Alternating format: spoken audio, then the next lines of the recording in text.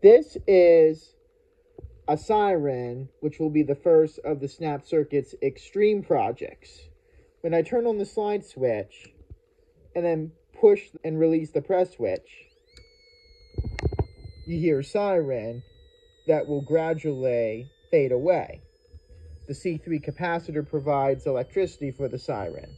It's charged by turning on the slide switch, and then the energy is released by pushing and releasing the press switch. If you hold down the press switch too long, you'll use up all the energy and we'll have to reset the circuit by turning the slide switch on and off again. The quick wind up and then slow fade away or wind down of the siren may remind you of that of one that you might hear on a fire truck or at a firehouse to alert firefighters or other emergency personnel of an emergency. Because of how long it will take for the siren to fully fade away, I cannot record the whole thing. I'm very sorry. But I can start it up again.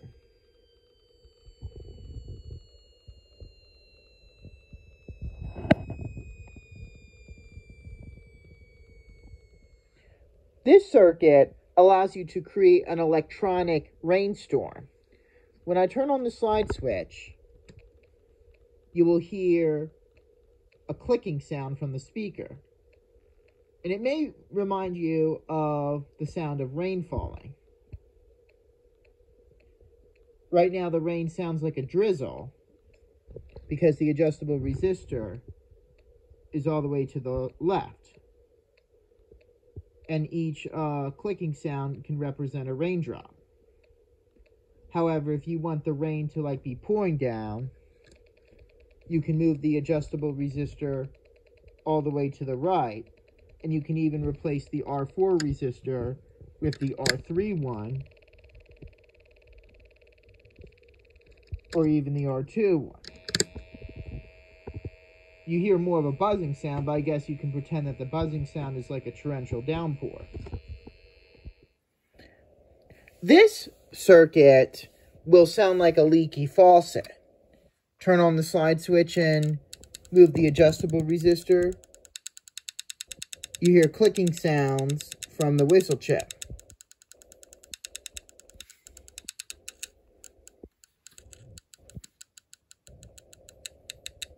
Does it sound like dripping water from a faucet to you?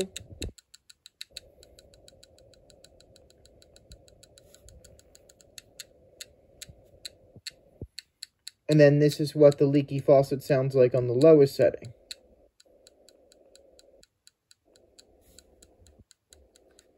This circuit allows the lamp and fan to be controlled independently by their own switches. When I turn on the slide switch, the lamp comes on. Then when I hold down the press switch, the motor and fan spin. But I can have both of these components on at the same time. Although probably the batteries will drain faster. But this is a circuit that was suggested by a guy from Westboro, Massachusetts. The following three projects will be demonstrations only because they require you to touch the ends of jumper wires to different shapes that are filled in with pencil lead. And this first project will explain how you can draw your own resistors. You would fill in these different size rectangles with several layers of pencil lead, which is actually a form of carbon, but carbon is an element used in electrical resistors because it does not conduct electricity well. And when you place the ends of the jumper wires against either shape, you may hear a sound coming from the speaker. You may have to wet the metal with a few drops of water or saliva so that they would would conduct better, but that's how this project works. The next project is an electronic kazoo. Once again, I can't demonstrate it because I need two hands, and one is holding my phone. But what you would do is place the end of one jumper wire to the upper left corner of the shape and place the end of the second jumper wire right next to it, and you should hear a high-pitched sound. Then you would take the other jumper wire, the one just to the right of the first, and move it slowly along the shape toward the right, and the pitch should become lower. It'll be just like how a kazoo works. And now for the variant of this project, you would fill in these circles as you saw, and I didn't fill all of them, but I think I just filled in parts of the circles between the lines, but as you could see, but you would place the end of one jumper wire against the left circle, and then take the other loose wire and touch other circles with it, and you'll hear different notes, like an electronic keyboard. And you can actually play nursery rhymes, including this one, which is Mary Had a Little Lamb. That's pretty interesting. Now you can even make a water resistor and use the circuit from either Project 516, then place the loose jumper wires in a cup of water, and the sound will have a much higher frequency because water has a lower resistance. Also, feel free to add salt or other elements to the water to see how it affects its conduction of electricity. You can even make a water kazoo by following the instructions here. This is a two-transistor oscillator.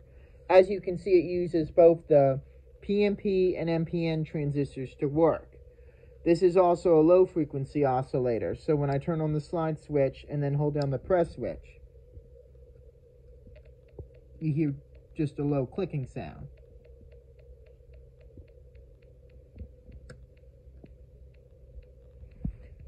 Move the adjustable resistor to adjust the sound's frequency, but this is the highest it is.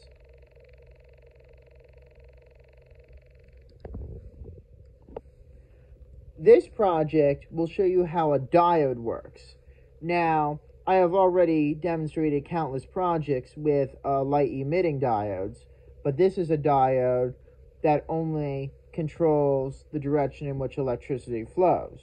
When I turn on the slide switch, the lamp and red LED both come on, but when I turn off the slide switch, only the lamp goes out right away.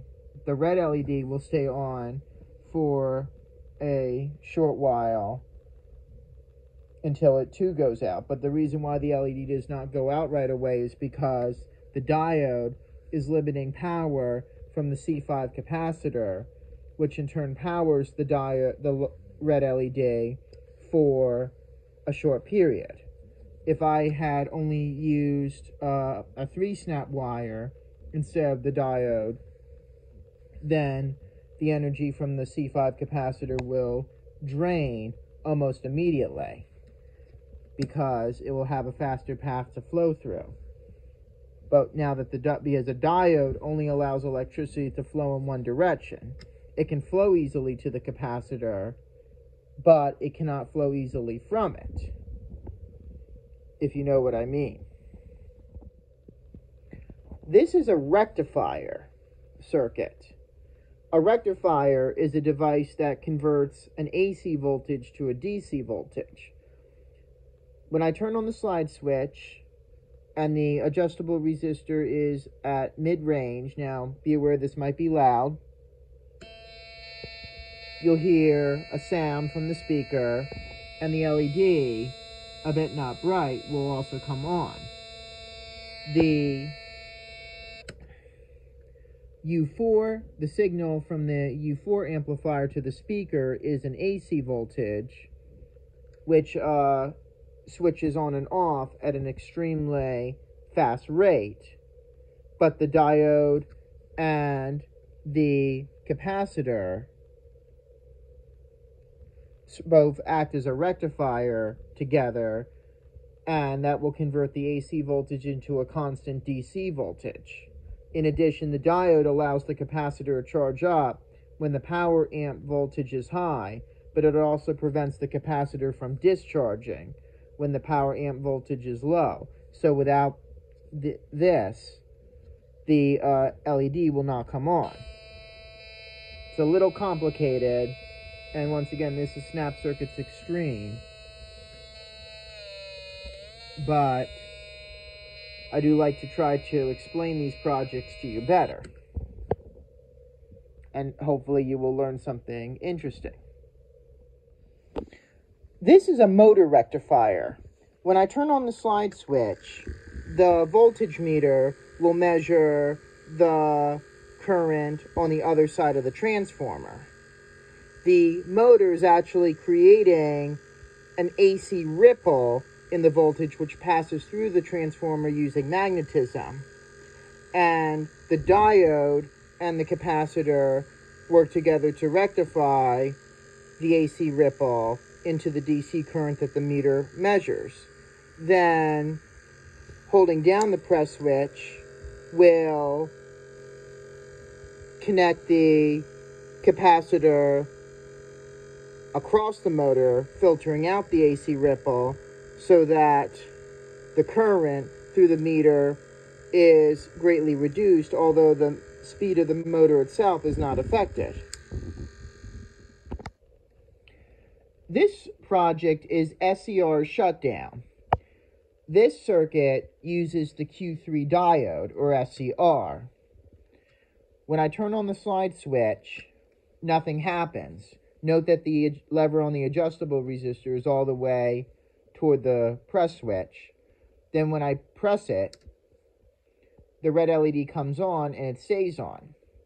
Now I'm going to move the lever on the adjustable resistor down a little bit, and now when I push the press switch, the LED comes on and stays on only when the switch is held down. When I release the button, the LED turns off. That's because when the adjustable resistor is at the right setting, the SCR, which only allows the current to flow in a particular direction, will allow the red LED to stay on.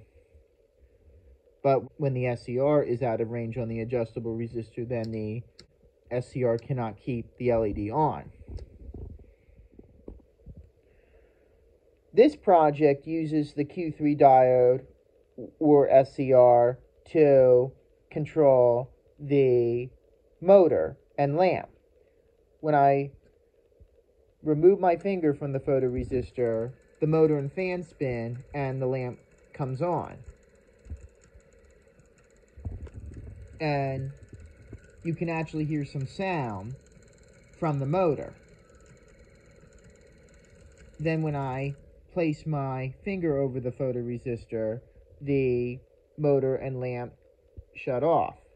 Be very careful when doing this because you don't want to make contact with the spinning fan.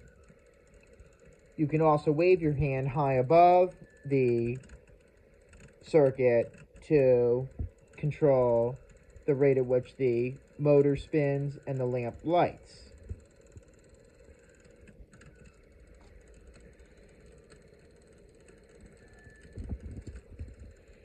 And once again, the SCR is controlling these two components. This project is going to show you all 6 forms of output that are available in this kit. And those forms of output are the red LED, the speaker, the lamp, the motor, the 7-segment display, and the voltage meter. And its form of output comes from the pointer, which moves when there is current flowing through it. But I'm going to turn on the slide switch, and you hear a buzzing sound from the speaker, the red LED, lamp, and 7-segment display all light, the motor spins, And then when you shine enough light on the solar cell, which I will explain about in a couple projects, the meter will deflect to the right. Now, it is better to use natural light than artificial light for the solar cell, but the meter will deflect farther to the right the more light that shines on the solar cell. Very carefully, I'm actually going to take it to a window because the sun is shining, and you can see that the meter deflects a lot further. And there you have it with the 6 forms of output in snap circuits. This is a transistor radio. It uses the NPN transistor in the amplifier that drives the speaker. This is an AM radio, and when I turn on the slide switch, as it usually is for AM radio, the signal is not very good. But you can hear someone talking when you place the radio in just the right spot. And you can use the variable capacitor to change the station. The adjustable resistor controls the volume, and it's at its maximum setting. Sorry for the signal not being very good, but this is just a basic transistor radio. Transistors really make electronics compact. The first transistor radios were developed in the 1950s, and they didn't need to warm up when they were first switched on. You could hear the sound right away. This is an adjustable solar power meter. The meter will rely on solar energy to work. And when I turn on the slide switch and have the adjustable resistor about mid-range, you can see how the meter deflects slightly to the right. And now, if I were to expose the circuit to more natural light, you can see how the meter deflects further and further. Now I'm going to move the adjustable resistor to the right and see how much it moves now. It's at its full greatest range. Then, if I were to cover the solar cell, look how much the current drops, because obviously light cannot get to the circuit. Solar power is the only way the circuit works.